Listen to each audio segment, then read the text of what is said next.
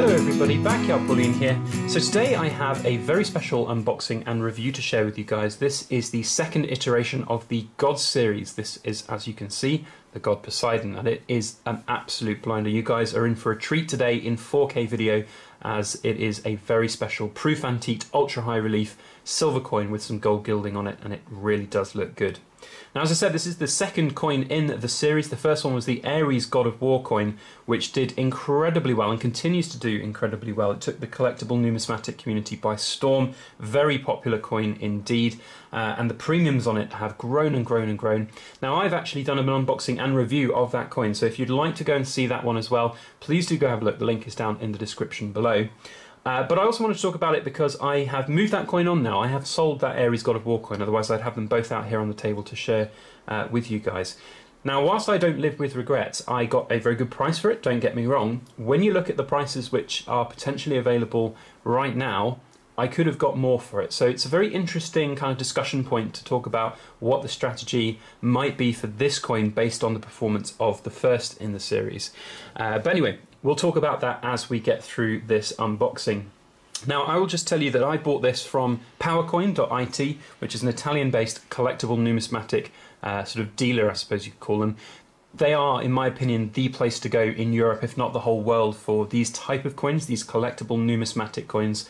And they are not sponsoring this video. They are not being promoted by me specifically for in return for this coin or in return for any other services.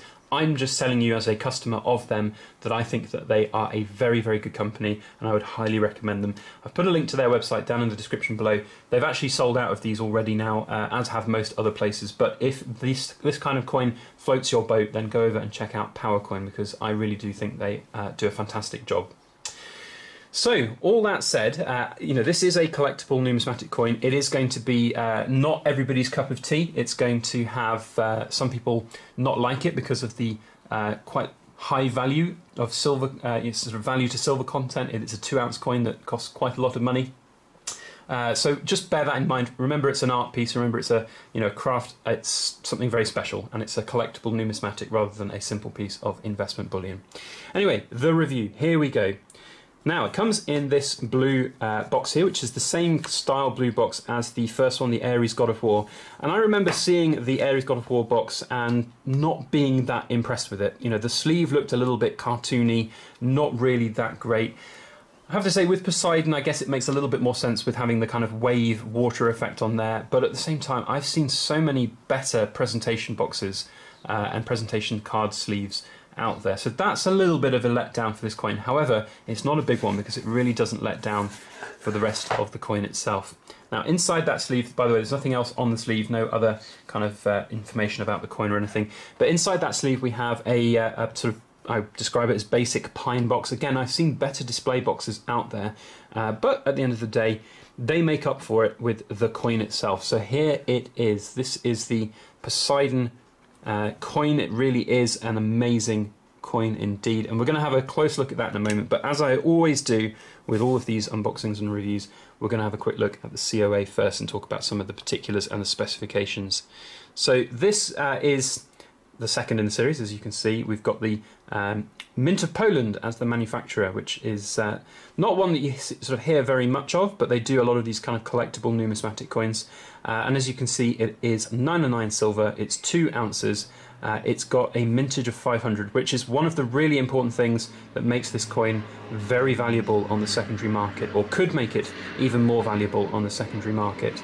And as you can see there, antiqued finish, selective gilding. Very nice COA, actually. I really do like that. I think it's very nice. It is just one piece of card, so you have to be very careful with it. I think there are more robust and durable COAs out there, but generally I think this is actually a really attractive looking COA. I love the kind of silver gilded or embossed kind of border and the seal there as well. So yeah, very cool indeed. So let's pop that back in there. Now, the moment you've all been waiting for, the actual coin itself, the Poseidon God's coin. Really, really love this. Now, I'm just going to pop the top of the capsule off because one thing that's really interesting, actually, and you may be able to tell, that the capsule is kind of domed a little bit, and that kind of gives almost like a lensed effect, I guess, because when you take the capsule off, you can see there's There's sort of a little bit of a difference there. If I do that angle, you can see it distorts the image a little bit, so that when you're sort of looking at it down at the sides, you can see a little bit more of the detail of the edges of the coin through the capsule.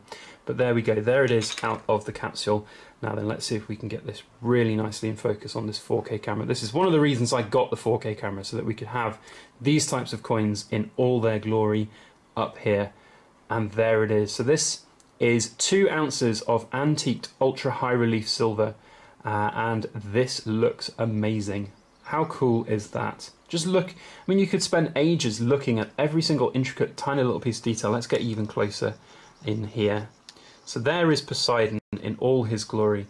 Now Poseidon, god of the sea, but he's also god of horses as well, if you didn't know that. And there are some horses in the background as well as the stormy seas and a ship in trouble.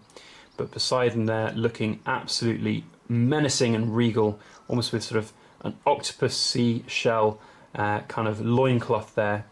Of course, we've got the word gods written there, that's part of the god series, and then Poseidon himself, the name of the god down below. Really like the way this coin is framed. I love the sort of energy and passion that's in that image. It just looks like a stormy sea. Poseidon's risen up out of the sea and he's causing all this mayhem, or maybe he's there to save the day, who knows. But boy, does that look good. And you can see the kind of ultra high relief. If you put it down on that kind of profile, it really does leap out of the side of the coin. Absolutely huge high profile on there. Really cool. Now, of course, one of the really interesting and sort of high selling points for these coins has been the kind of gold gilding on the Ares God of War coin. It was just on the, I think it was on the lion of the shield and the sword, but here we have it on the entire trident, and I like that that splits the coin almost in two. You really can see all of the kind of detail on it. The gold gilding has really enhanced that sort of that trident, and it looks very cool. And because it's an antique coin and it's got that kind of blackened antique finish, the gold gilding just makes it leap out the coin. It's the first thing your eye is drawn to. It really is. It looks almost like a golden lightning bolt flowing through the coin. Now, I'm hoping that they're going to be doing more of these coins. I'm pretty sure they will be, because these are proving to be incredibly popular. These have all sold out from all of the major dealers that I can see. It seems only the sort of secondary market is available for them now. So they are doing incredibly well, and I think that they're going to be bringing out more, and I would hope they're going to be bringing out more. Here's the other side of the coin, which is the Nui Island. So it's a Nui Island back coin with $2 on there. Not that you'd ever go into any kind of shop and try and pay $2 for something with this coin, because at the end of the day it is a very expensive silver coin, and that's always something to factor in when you're looking to purchase these collectible numismatics. You know, I will always say to everybody who is in this kind of game, and I only dip my toe in it, don't get me wrong, this is not my main sort of focus, and I primarily get these because I enjoy them. I really do think that they are works of art. They are special pieces to enjoy and admire. And with that said, you need to obviously be incredibly careful about overspending on coins like this, because whilst there might be still some growth in premiums on this, if you go up onto the secondary market now and pick these up for the same price that the Ares God of War coin is going on, there's no guarantee that that price will go even higher. But that said, I do think that this particular coin has room to grow. It has a very good bit of history behind it, with the Ares God of War coin being the second in the series. You know, is always a little bit of a hard act to follow, but I think that this one has been knocked out of the park. The design speaks for itself, and the series is doing incredibly well as well. And one thing that's very nice to see is the mintage is the same. So sometimes you see when there's a very popular coin with you know, very low mintage that gets a lot of exposure, like for example the what was it, the Rooster, the gold Rwandan Rooster. You then see perhaps the mints upping the mintage in sort of second years. This one has stayed the same, which is why I think it's got equally as much chance to grow. And because there's only 500 out there, they're not going to come up on sale very often. So when they do, you're not necessarily going to be competing with a lot of people.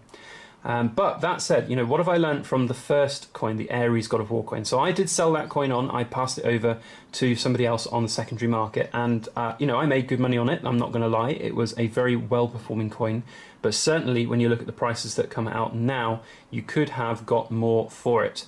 And so I think that this one is something that I will hang on to for a little bit longer.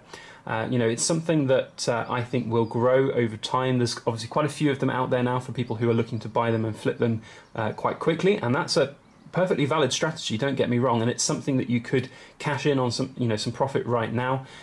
Having said that, though, I think this has got a lot more potential to grow. It certainly hits my triumvirate of, looking great aesthetically. You cannot argue this. This is probably one of the best coins that I've seen out there. Second to that, you've got mintage, which is 500, absolutely tiny mintage, and then thirdly, you've got desirability and wantability from the market, and I really do think that that has, a huge bit, because you've got 500 people who have the Ares God of War coin, and theoretically, I have one of these. There's somebody out there who's missing the second in the series, so they will be looking to get it. So there is a market for them, which is obviously really important. So there we go. All in all, I would have to give this a 10 out of 10. I think it is an absolutely fantastic coin. You have to excuse the aeroplane going off in the background. I'll just wait for that to go. But yeah, it is an absolutely awesome coin. 10 out of 10, no doubt. This is a really, really special one. I'd love to know your thoughts on it, though. Now, do obviously bear in mind that if you are somebody who does not like collectible numismatics and paying much above spot price for your coins, you're probably not going to like this. But nevertheless, if you like this coin, if you like the video, if you like the way it looked, if you like the way I've presented the video, I'd appreciate a thumbs up to share this around on your social media as well. That would be very helpful. And if you haven't subscribed to my channel, please make sure you hit that subscribe button. Tomorrow we've got a special reveal of something very special as well. And for you hardcore viewers who have stuck around to the end of this particular review, here is the sneak peek number 2. I'll just do that very quickly.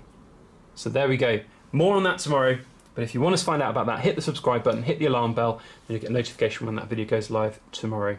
Otherwise, that's all I have to say. Thank you so much for watching, and please make sure that you like, share, comment, and subscribe for more.